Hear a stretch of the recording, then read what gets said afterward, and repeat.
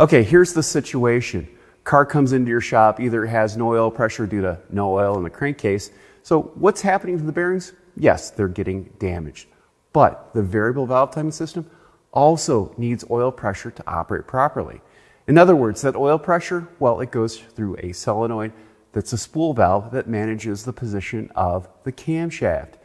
Inside the actuator are chambers, and the actuator has two parts of this phaser. With this phaser, either it's in a lock position when there's no oil pressure, forcing down on a pin, but when there's oil pressure, the pin is forced out and the actuator can move. So if you don't have any oil pressure, well, that camshaft is going to become a lock position or a fail-safe position and allow the engine to operate. But if that pin is sheared, well, it's going to cause some noise issues, especially as the engine is first cranked over. When the pin is gone, well, you'll hear that rattle as it goes against the lifters and the camshaft lobes, and it locks over and over inside the engine. The thing to remember here is the quality of the oil matters to the health of the actuator.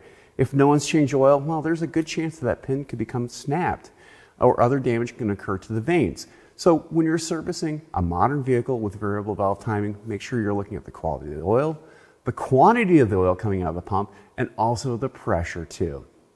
I'm Andrew Markel. Thank you very much.